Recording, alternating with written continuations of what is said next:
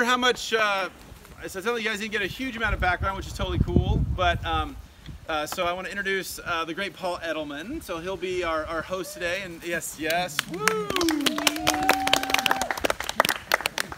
So I'll let him explain the Conservancy, etc. But it's another example of one of these uniquely sort of Californian approaches to things. So the short intro, the 1 or 2 minute intro is there's a study that goes on, and as you guys probably know, most of our national parks were birthed out of areas in the West where people weren't, right? So the classic Yellowstone, Yosemite, there might have been Native American people there, but as far as there wasn't a big giant city in there, wasn't a bunch of industry, and then we set it aside because we hadn't sort of screwed it up massively, right? That's not how most of the national parks are, protected areas around the world. Most of the areas around the world, there's people living in those landscapes, innervated in those landscapes, and then we overlay the park after we have all these farming efforts and fishing efforts and whatever the heck it is, right? So the Santa Monica, we're talking late 70s now, people are interested in, hey, maybe we should do some efforts to protect the Santa Monica Mountains here. Again, already was ranching operations, already were the nucleuses of these cities that were starting, nuclei. And so we start a study, and that would become the Santa Monica National Recreation Area, right? So as that's happening, the people in the state are hearing this and saying, hey, they can't buy all the land, and it's not going to be a giant, square. It's going to be a bit of an amalgamation of patchwork lands. Maybe we should do something to acquire whatever the feds either can't or won't acquire. Maybe we, as the state actor, can go in and sort of fill in some of those gaps, right? To again, serving the goal of protection of natural resources, public access to natural resources, recreation, all of those associated things that we see in and around the coastal zone and elsewhere. And so the Santa Monica Mountains Conservancy was created initially as just like a two-year, right? Was it only 2? I thought there's some initial, like, here's a little bit of money. Time. Here's a little bit of money. Why don't you guys take this little dollop of money and buy some land and then kind of go away? And long story short, that first thing happened, then it was like, oh my gosh, we should do more of this. And so that ultimately led to this current Joint Powers Authority thing, right? Which is representation from various levels of government and others as an ongoing entity that gets money from the state, and sometimes things like traffic cameras and stuff, but mostly from the state and from bond measures and things like that, to acquire land and manage land for the good of all of us. And so that's the Santa Monica Mountains Conservancy. We have a sister organization, the Mountains Recreation and Conservation Authority, that does the actual like firefighting or that type of stuff, and there's this deep partnership between these two organizations. But with that intro, you can imagine it's a challenge, because so this is a public entity trying to acquire land. Obviously, if some person that has a parcel of land knows you're trying to buy it, he or she might jack the price up, might do something to the land that might decrease the value to you, whatever. So it's a challenge to acquire land in a public spirit and in an open way that is both strategic, but yet also doesn't drive all the prices to a gazillion $1 million where we have to spend, insane amounts of public money to acquire land and trails and things like that. So Paul is our head guru of planning and making sure that we're doing stuff strategically. And not only that, but because we work in such a complex area, he also has to be up on things that people other than our organization are doing.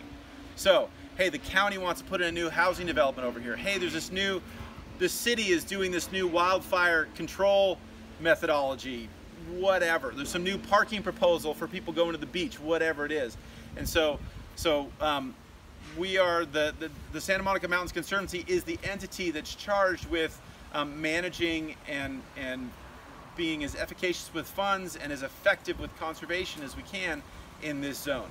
Started with the Santa Monica Mountains, hence the name, but we've since spread into many other areas. So we go all the way up to Obviously, the coastal zone is what we care about most here today, but the footprint of this group goes all the way up to the Grapevine, goes down into Los Angeles, Bayona Creek, San Gabriel. So Santa Monica's is a bit of a legacy name. It's really this is the heart of where we work, but it actually sprawls out into urban Los Angeles, San Fernando Valley, all that stuff. Antelope Valley. Antelope Valley. So yeah, and then the last thing I'll ask Paul, I'll say by way of introduction, is normally when I bring you guys in, we typically go to the headquarters, which is a story in and of itself, and maybe he can tell us the story of that. But for folks that haven't been here, just as a quick explainer, this is a joint, so this is a national park facility where you're sitting, but this is actually a joint agency visitor center. So all the state, the feds, the locals, everybody that has protected areas in the Santa Monicas, this is our focal point to come interpret, explain to the public, and things of that nature. So with that introduction, Paul Edelman. Hey, thank you guys.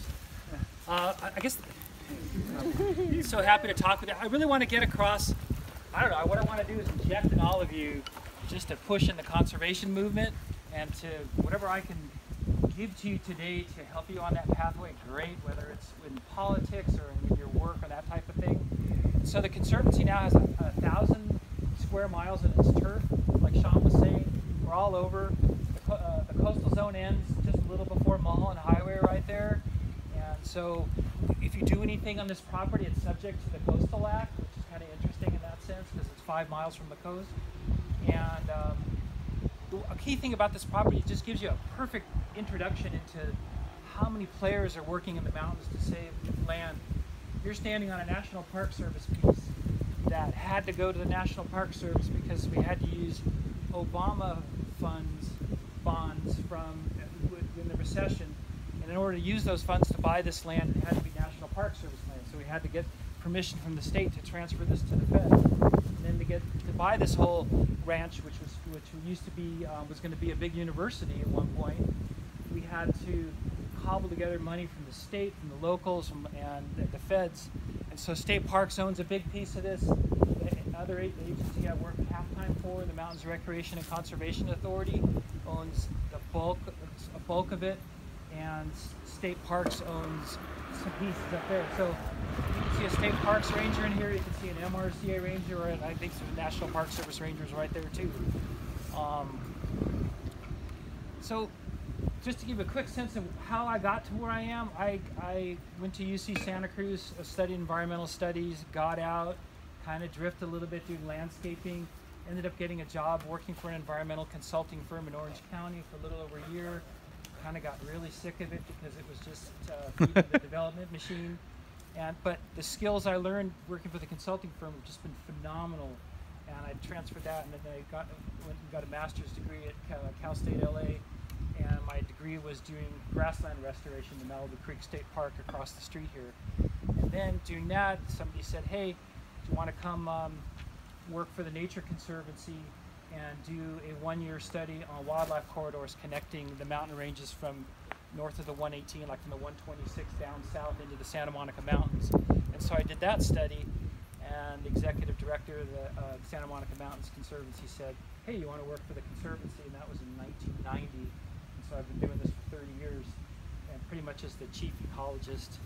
And so I work on land acquisition, we do restoration. I run a restoration crew that is based out of this nursery right here and grows their plants there. And I also, I'd say a combination of fighting developers, working in the entitlement process, writing comment letters to the county, to the cities, trying to say, hey, cut down the size of the project, don't do the project, make the project developer provide some money to maintain the lands that they set aside. Really anything you can do from the current of development to make it work better ecologically and to get something out of it for the public, so that it just doesn't go forward with no maintenance money, just gets ignored, and potentially, hopefully, save a canyon or two, or maybe kill the thing and then buy it 2 years later if possible. So it's a constant push to try and keep back the development footprint coming into the wilds, because think about it, how many parcels there are. If you just, I don't know if there's parcel lines on that map or not, but there's so many parcels in LA County, Ventura County, and every one of them's owned by somebody that wants to get their money out of it. You know, occasionally you meet people who say, oh, you know, I'll just donate it for the tax write-off and I'll save it that way. But that's just a microcosm. And then being in near Hollywood too, you'd think with all the people living in Malibu and all that we would get donations or whatever. But the private sector is just, you know, it's pitiful what the private sector does in terms of helping save land. So it's us, the other agencies, and sometimes pockets of citizens that want to help and save land working together but ultimately it really boils down to either you have the money to buy it or you get enough of a political alliance with the local politicians to save it, or it's a stalemate or you lose it. And in some cases sometimes developments get approved but they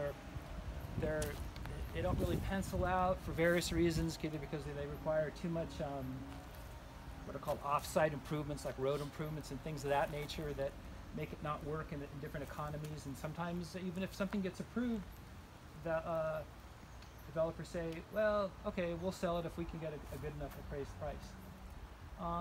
One other question too, Sean was saying that we have to worry about jacking the prices up. It's not really the case. It's the case in terms of the developers' heads, or the landowners' heads, you know, even just a mom and pop owner. But ultimately we can only pay the appraised value done by a certain class of appraiser. And that's the limit. And so many times now, particularly with land values going up so high, that the landowners' expectations are that their property is worth a lot more than it really is. And the appraisal based on comparable data of other sales comes in, and it just, you know, it is what it is. And we're stuck with that. We can't pay more than that. And there's a stalemate. And some of these times, some of these go on for 5-10 years sometimes without resolution. There's one case I'm working on now where this poor guy, a Korean War vet above Topanga Canyon, he's owned the property since 1960. And at the end of he bought it with some buddies after the end of the Korean War. And there's one little title clause on there that allows some other landowner next to them to kind of jack them around unless he does exactly what they want. He signs some document he shouldn't have. And so we've been trying to buy it for 29 years, and we're getting close. But so buying land is tough, and occasionally you get freebies, occasionally you get victories. And my biggest thrill, the thing that I find the most rewarding, is just to finally get a protected piece, because it's, you know, once it's protected, it's protected. Some people will be critical and say, oh, hey, but you didn't get money to maintain it. And I'm of the school of, you know, so what? So what? It's good if you can get the money to maintain it, but it's more important that it's saved, because once you've got it, you've got it. You can build on it, and it sets the tone. It gives people, other landowners, the idea to potentially participate in that process too.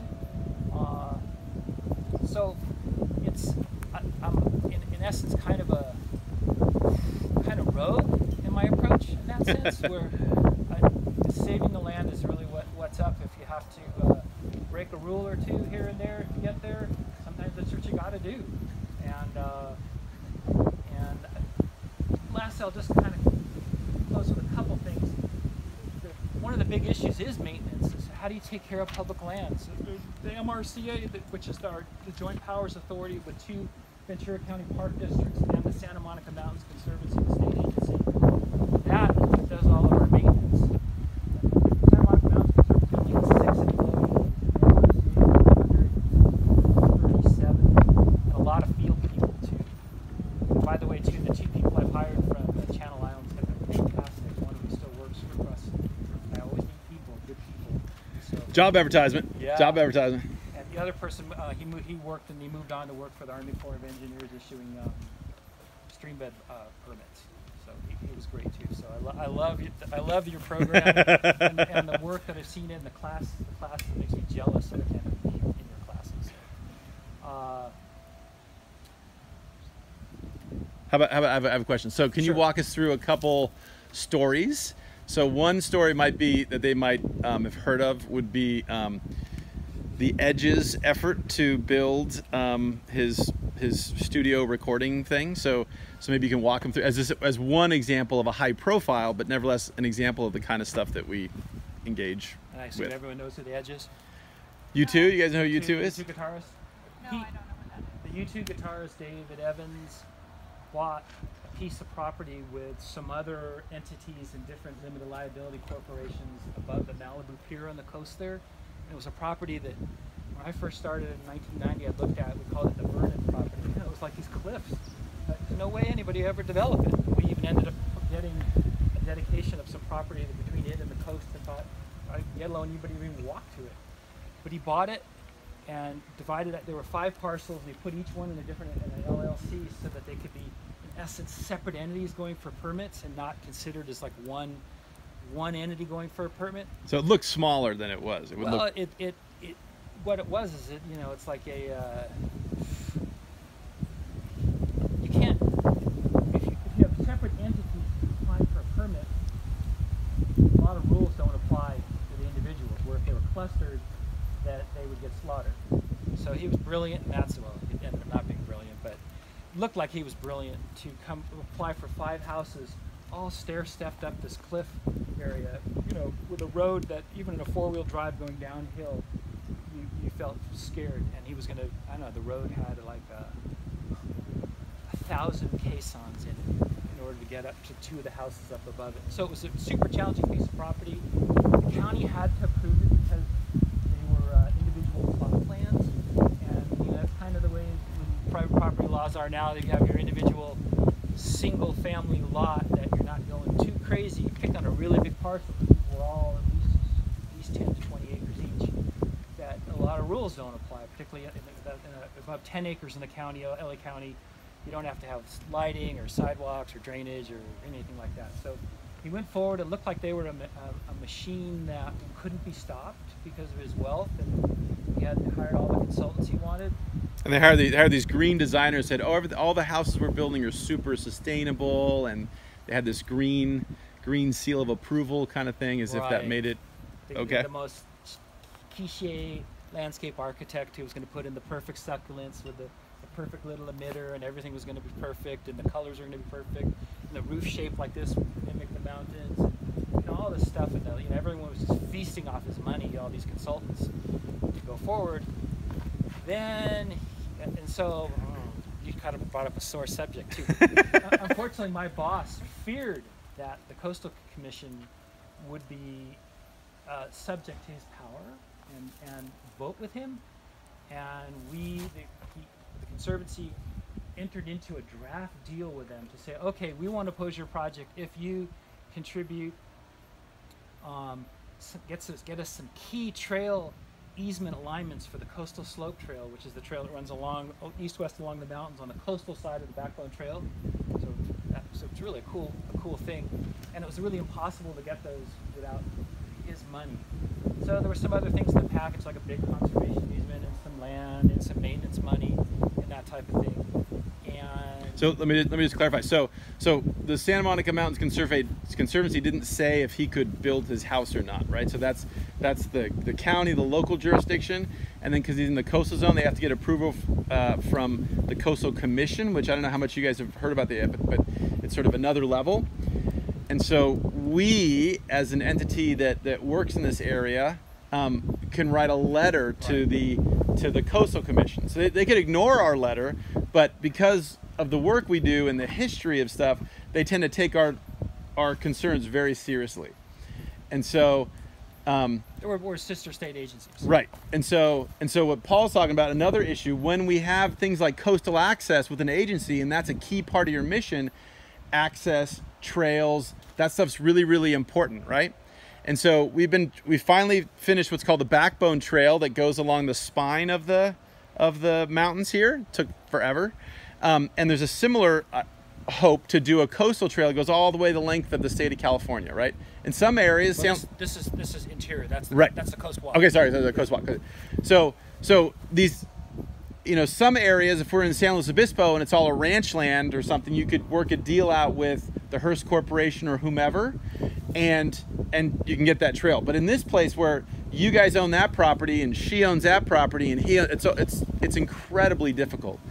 So they were very, very smart, and this is increasingly how some of these land use battles in the coastal zone in California are going. They figured out what these guys really want, right? We want this trail, and we can't connect the trail because people have private property at different, points in the trail, and we can't force them. We can't take that land by eminent domain or anything. So what they said was essentially, if you guys, but you have to have money to back it up. right? If you guys, he didn't say what we have to say, but if you don't oppose, right? If you don't oppose this development, hey, maybe we could provide some money for the design of this trail and maybe the acquisition of some parcels, not on his property, but other things that we were really wanting. So very, very smart strategy, right? Is really going after something that the agency values. In some cases, it's busing kids that can't afford to get to a beach. Like, hey, I can provide money. That's not what this story is, but hey, well, I can provide money for you to get kids that can't otherwise get to the beach, right? So it starts to become a competing, they're all good things, and you have to make trade-offs. And so it led to a super contentious, I don't know what time we went home that night. Normally our meetings end at like 9:30 or 10 or something, and that one went to like 12:30, and normally we vote for something and everybody's like, yes, we're doing that. Or we have a discussion, then everybody comes to an agreement, and yes, we do that. This was a very divided vote as to whether we should provide a letter saying don't allow this development or do. And so it was a very interesting challenge from a decision standpoint. And then, so I guess the Coastal Commission, God, it's getting kind of blurry, but it at some point the commission. Let me say, but we would only get that benefit if his project went through. And no one sued. So just because we didn't write the letter doesn't mean we automatically got it. So he would have to construct his houses. Sorry. Ultimately, to make a long story short, the commission approved something a lot less. Well, first time they disapproved it because it didn't really meet the coastal act. It was really clear that the developer was Edgewood and his partners were pushing what the coastal act allowed. So they came back with something smaller that the Coastal Commission staff said okay to. The Coastal Commission, did they approve it? No, they approved it. And then the local Sierra Club chapter sued them and won. And they won on points that everyone was kind of miffed by. It wasn't your typical things that you would have thought, oh, they're going to win because of this. And the court said, no, you're going back to square one. And so Edge, after spending millions on this project in many, many years, asked it out. He wants to go back to LA County and start with his plot plans and do new environmental work, whether it's a mitigated neg deck or maybe even an EIR. And then the crazy part too was the road to those parcels up above the Malibu Pier also went through the city of Malibu. And after, say, he had gotten through the Coastal Commission on the houses, he then had to go to the city of Malibu for a coastal development permit on the road, with the city of Malibu being horribly hostile to it, all the people living around the road being horribly hostile to it, pretty much the whole world being horribly hostile to it. And we being good guys just tried to do coastal development access like a staircase from here to you, down to the beach. Literally, it takes about $250,000 worth of engineering and environmental fees to do that, and then even build the thing. Another $500,000 is what we're at, and a lot of it has to do with the city of Malibu being the city of Malibu. Being the city of Malibu, whether it's that they're anti-access, or they want the development fees, or they're just a bunch of bureaucrats. It's torture getting. It's the only time I'm ever sympathetic to developers is getting a coastal development permit. It's just torture, even if it's just for a public good, for something that's almost no impact at all.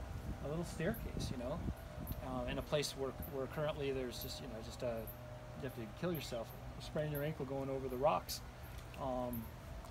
And so now we're hoping maybe buy the Edge's property, but I think they're licking their wounds and who knows what they're going to do. But getting back to the appraisal issue, the property has no entitlement. There was all that work he did, all the millions he spent, the hearings, and bleary-eyed, and the horrible experiences we had. He's just back. It's literally raw land now, with whatever kind of zoning it has, and whatever kind of general plan amendment. There's a history behind it, but he didn't really add value until you get the entitlement. So if we did an appraisal, it's not going to appraise very high, because look at he he went up against the entitlement machine and got thwarted. So it's basically raw land again. And that's why once you get a permit to build a house or to do whatever, it ups the value of the property so much. You get land subdivided, or you get easements or anything like that. Which really, before I turn it over to you guys, that's kind of the whole game, is just everyone needs, in the mountains, things were subdivided in a crazy fashion. Sometimes parcels were subdivided without getting access. So there are a lot of lands in this mountain range, in the desert, in the Santa Susana Mountains, and the CB Hills, that have poor access. It may look like that you have an access easement. Some of them go up a cliff, or they make a right-hand turn, and you know the county and the city don't encourage right-hand turns or 90-degree turns on access roads because the fire department turn around machines. So it gets into analyzing what's feasible on paper, and then you throw in the environmental issues like endangered species, even just sensitive species, even oak tree protection ordinances, cultural resources. That rock behind you right there happens to be, like, I think, one of two places that really potent Indian tobacco that the tribes here used to grow it on that rock. And this one archaeologist told me he once took one hit of it, and he woke up an hour later. That's some good stuff. But he can't find it anymore. Because this site was occupied right you are right now. I think it was 13,500 years ago. There was a village here, right where we're sitting here. And this was sort of like one of the epicenters of it. It was huge, and I think that I don't know it too well, but I think that was kind of the main area right over there. So if any time you dig here, you just have to just be ultra careful and have a tribal member on site and an archaeologist. All right, I think time for questions. Anything more you want me to give background? Maybe the only thing I'll just touch on is, again, that issue of. So I know this. We don't want to talk too much about the Coastal Commission now, because this is something else. But it's important for you guys to realize that there's really two areas that drove the petition that would become the first thing the citizens voted on, and then eventually would drive the Coastal Act, and that's Sea Ranch up north and Malibu right here. So what people were doing in terms of development with the coast, excluding people from being able to walk on the beach and stuff, that's what inspired the Coastal Act in the first place. So Malibu, that character has remained, right? And so we want everybody the rich people should be able to walk on the beach, the poor folks should be able to walk on the beach, people with cars, people without cars, all that kind of stuff, right? And so it's a bit of a challenge, because one of the things that we try to do, for example, is add places like this and places that are campgrounds, right? Malibu doesn't like that. They'd much rather put in a gazillion billion-dollar hotel, little boutique hotel with some kind of avocado wrap, whatever the hell, right? that you have to pay $500 a night for, right? They like those kind of folks on average. The folks that don't pay much or pay virtually nothing to go camp, they're kind of a little weird, right? Yeah, they're all arsonists. Yeah, they're all arsonists. So they also claim, even though the fires that are started by people are all started by the wealthy the wealthy folks' kids that are up drinking at midnight, illegally starting a fire, but nevertheless, you can't have any campgrounds because that's too dangerous. So this really does get into a really important debate that's coming more and more to the forefront in California, which is equitable distribution of our resources, right? And so Santa Monica Mountains Conservancy, as we mentioned, works all the way up to the 5 and out to we have the Compton Rangers and into LA and San Fernando Valley, but our name is the Santa Monica Mountains Conservancy. So there's this notion that, oh, you guys work up in the wealthy big land where all the movie stars and actors work, right? What about, we need parks here in downtown LA, and we work on that too, but there's still this perception issue that we're protecting public lands for the wealthier folks, or the folks that are more entitled. And the reality is we're trying to do everything, but the legacy of some of the land use here and some of the management policies of other agencies, not us, make that a challenge. And that doesn't mean we shouldn't shy away from it, but it does make it makes it challenging. One last thing, there was a court case. When was Nolan Dolan? There were 2 court cases. 20 years ago? Yeah, about 15 years ago. Where the whole process of exacting out trail easements from development, unless there was just incredible nexus, it went away. And so prior to those Nolan federal Supreme Court cases, the Coastal Commission was able to say, okay, if you want to put your McMansion in, give us a vertical access from PCH down to the beach, and maybe a lateral access along the base of the house so people can go up and down the beach. And so there were a whole bunch of pieces of trail easements up in the highlands that had to be dedicated, and also vertical access points going from Pacific Coast Highway down to the beach. So there aren't too many. So right now we've got either the MRC and the Santa Monica Mountains Conservancy now have got title to, I think it's 9 of them we're working on now, where you can go through an interesting process called a public works project, where you can bypass going to the city of Malibu for a coastal development permit. You can do your own environmental work and then go straight to the Coastal Commission, which is that's what the Coastal Commission wants. They want public access.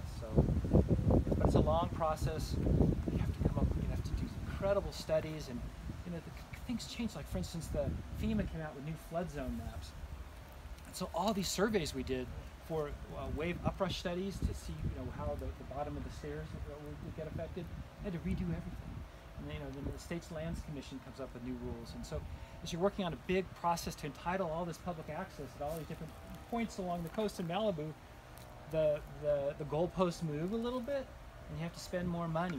And the fact that you have to get everything lined up to when you submit to do your EIR, and then get through the EIR process and get sued by Malibu and all the people in Malibu, get through the courts, then go to the Coastal Commission, getting everything lined up and paying for it at the right time, it's really hard. It's super hard. Because that's another one of the projects that my staff's working on, is all these different, really varied access points. Some of them are pieces along PCH where with the sea level rise, what used to be a nice sandy beach now is just a lot of rocks, but it's 200 feet of rocks most of the time, but with some good sandy beach. But beautiful view access right from PCH that you could just step out of your car and go in. So you have to design something to make it accessible and durable and meets the city of Malibu's building standards, versus some other ones where we've got some 10-foot wide trails that go down from PCH down these beautiful